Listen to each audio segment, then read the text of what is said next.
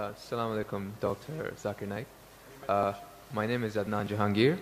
I'm a medical student and I'm an atheist, but this lecture has convinced me otherwise that Assalamu alaikum is one of the best greetings.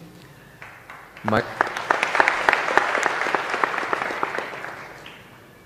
question is, how... Whether you're an atheist or a Muslim? No, I'm a Muslim. I'm an atheist, ex-Muslim. You were a Muslim, now you're an atheist. Okay, brother, go ahead. All right. My question is of two parts. First one, what is the stance of Islam on evolution? And two, what is the stance of Islam on apostates?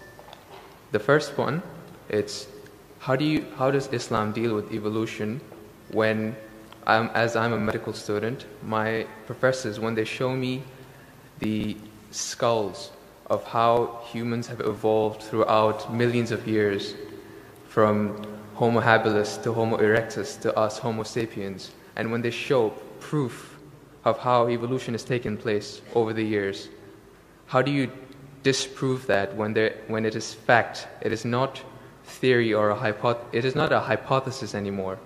It is fact. How do you disprove that, if you could answer? Brother Jahangir has asked a question that what is the Islamic view on theory of evolution? And brother, if I reply to you, then will you come back to the fold of Islam? If it's a convincing enough answer. If I give a convincing reply, will you come back to the fold of Islam? Inshallah. Inshallah. Good. Brother Jahangir has asked a question. He said you are the Muslim and now he's an atheist. And he asked, what is the view of the theory of evolution? For complete, you can refer to my talk on Quran and modern science, which covers in the question and answer session theory of evolution. As far as the question on theory of evolution is come, there is no book so far that I have read which talks about fact of evolution.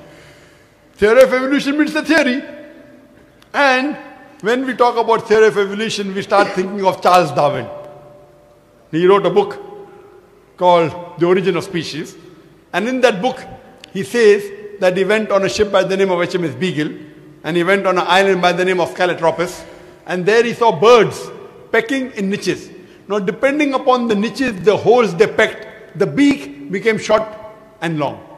Based on this observation, he propounded his theory of evolution. He propounded his natural selection. And Charles Darwin, he wrote a letter to his friend Thomas Thompson in the 19th century. And he said that I do not have proof as far as my theory of evolution is concerned. There are missing links. But because it helps me in rudimentary organ, it helps me in classification, I have propounded this theory. That's the reason when we were in school, if we had to tease any of our friends, we used to call him that you are the missing link. If you were present, Darwin's theory would have been proved right, indicating that he's a monkey. We used to fool around. So there is no proof regarding Darwin's theory at all. It's a theory, it's not a fact. Now in most of the schools, they teach Darwin theory as though it's a fact because they don't have any alternative. Because of that. But no scientist at all can say for sure. Yes, there are many scientists who support Darwin's theory. But as far as recent times are concerned, most of the scientists today they do not agree with Darwin's theory. As far as you talked about the 4 waves of hominoids. First was the Iceman, then was the Neanderthal man, then was the Cro-Magnon. All these that you find, there is no link between them. There is no link whatsoever. According to P.P. Grassi, who held the chair of the evolutionary studies in Paris Sorbonne University, he said, it is letting your imagination run too wild to assume, based on few studies on the vestiges, on the skeletons, to think that we have been created from ape. There is no link at all among all these 4. So Darwin propounded. Now many things of Darwin is correct.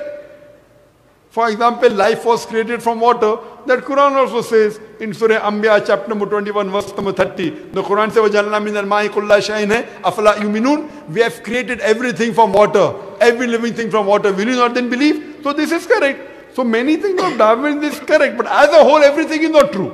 That we have been evolved for apes, then not at all. If there was evolution today, we should be having some people who are in between monkeys and human beings. We don't find that in any museum. Brother Jangir, if it's true that we have species have been evolving, today we should find some species at least which are in between the human beings and the men. I would request the audio technician to increase the volume a bit. The audio technician, wherever he is, can you increase the gain, please? Jazakallah. Jazakallah shukran. That will have less strain on my vocal cords. So all these today, even according to molecular biology, according to the specialists of molecular biology, they say it is absurd to think that our DNA of the human beings have been evolved from ape. It's not possible at all. There are many books written against Darwin's theory. Now just because today, because there is no substantial fact, that's the reason in school yet you teach about Darwin's theory. But if you read the latest researches, most of the scholars today do not believe in Darwin's theory as a whole to be correct. No scientist today yet believes. Very few, there may be few. But the majority, they disagree that we have been created from apes. And that's what the Quran says, that we believe in the theory of creation, not in the theory of evolution. The theory of creation, not the theory of evolution. Or rather, I should say the fact of creation. Hope that answers the question, brother. No. So where was the question? What did you not understand? What you say, it is true. It was true. 150 years ago, it was true. It's not Darwin's theory anymore. 150 years of research has said that it's not once. He was just the one who started the ideology of evolution. It has gone over loads, 150 years worth of research with the latest scientific advancements, that it's not what you're saying. When my professor shows me proof, it's not just from apes, which is completely certain. When you see proof how the common cold evolves pathogen, like when it changes its own morphology just to keep up to date with today's vaccines, it's evolving its defense mechanisms against today's latest vaccine. Brother, that's evolution right there. Let me tell you one thing. It's not Darwin's theory anymore. Let me tell you one thing, brother. I am a medical doctor. And there are many researches being done. If it turns out to be a fact, it has to come in the medical college. It is in the medical college. I'm taught this in university. Sorry? I'm taught evolution in university. It's not in school anymore. I'm talking about medical. University, you learn about theories and researches. Even in medical, you learn about theories and researches. Once it becomes a fact, it comes into textbooks of medicine. I don't know of any textbook of medicine in any college in the world which says that we have been evolved. It is all these are theories, and I know the research is being done. Even Darwin's theory never came in the medical textbook. And even what you're talking about, I know there are new and new researches being coming on. But none of them yet has proved it to be a fact of evolution. The statement by itself, theory of evolution, means it's a theory.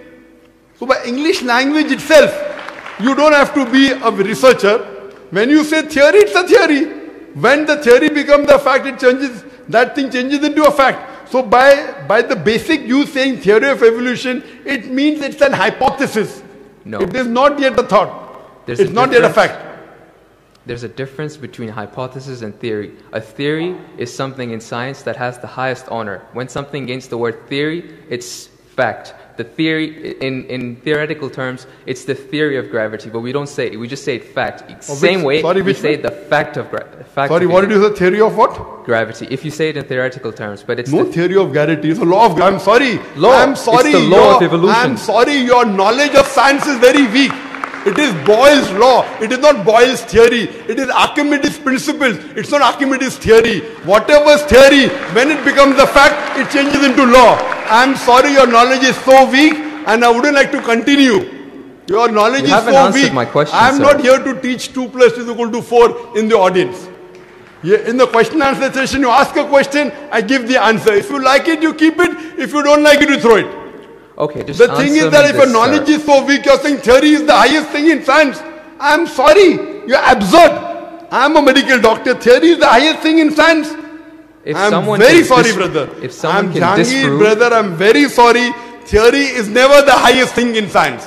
If you think just because you're going to a university or coming to fool the people here, I'm not. I'm totally sorry. Theory, if it becomes a fact, and if the theory becomes a law, it may reach a high standard. But theory by itself, it's a theory, it's a hypothesis. Once it gets converted, it becomes a law, it becomes a fact. Newton's law, it becomes a fact, it becomes a law. I'm sorry to say that by itself, calling it a theory means it is not yet an established fact. The heart pumps blood. Is it a theory or is it a fact? It's a fact. No, the proof. theory of heart pumping blood. Theory of heart pumping blood now. Now if I'm going to teach you English language here, I feel you are wasting the time of the people. Surely, if you can't understand simple English, that what is the difference between a theory, that theory is the highest thing in science, then I'm sorry, you'll have to go back and learn science. What about the